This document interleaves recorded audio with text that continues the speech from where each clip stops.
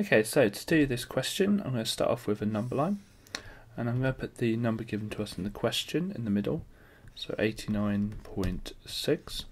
Now it says it's to the nearest tenth of a second, so what I want to do on the left hand side is put the next number down. So what could it have rounded to if it was slightly less?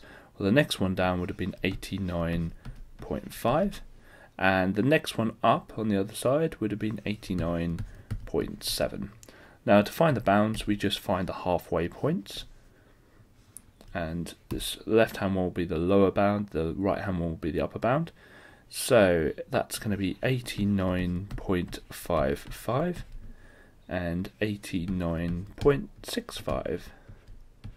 Now it says it wants it as an error interval and use t for the time. So we put t in the middle, then we put the greater than sign on the left hand side, and then just the normal inequality on the right hand side. Now these two signs here will always be the same. Okay, so when you're asked to do an error interval, it's that way around. So we're going to do our 89.55 on the left hand side and 89.65 on the right hand side. Now the reason why the inequality has an equals underneath it on the left hand side is it can be 89.55 and still round to 89.6. The reason it doesn't have one on the right hand side is 89.65 would have rounded to 89.7. So if you just remember, the things in the blue circles are always that way, and the letter it asks you for, just put in the middle.